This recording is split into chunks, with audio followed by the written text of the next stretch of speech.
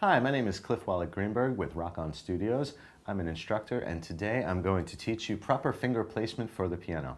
Now, we have different numbers for our fingers on the piano. Makes it very easy to shift around.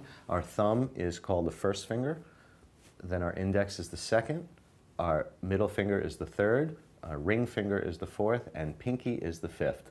So let's go to the piano and I'll show you how to use it. So proper finger placement allows you to shift around the piano.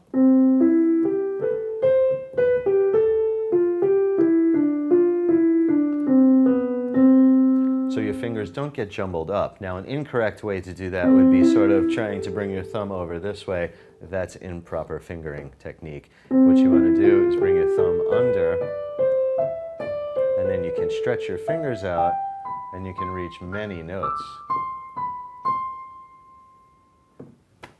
Another thing you can do with proper fingering is to shift between chords. So let's go to the piano and I'll show you how to do that. So to switch from our C chord to our G chord, I'm going to use 1, 3, and 5 for the C, and then I'm going to use 1, 2, and 5 for the G. It allows me to switch chords without having to actually move my hand. And if I tried to use other fingers, it would be awkward and uncomfortable.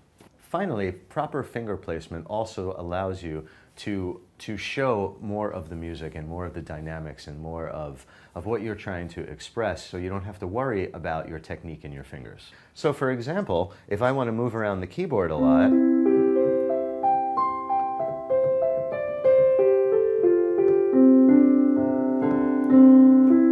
and as you can see all the while my hand is not changing position, I'm just stretching fingers and moving around to be able to hit different notes.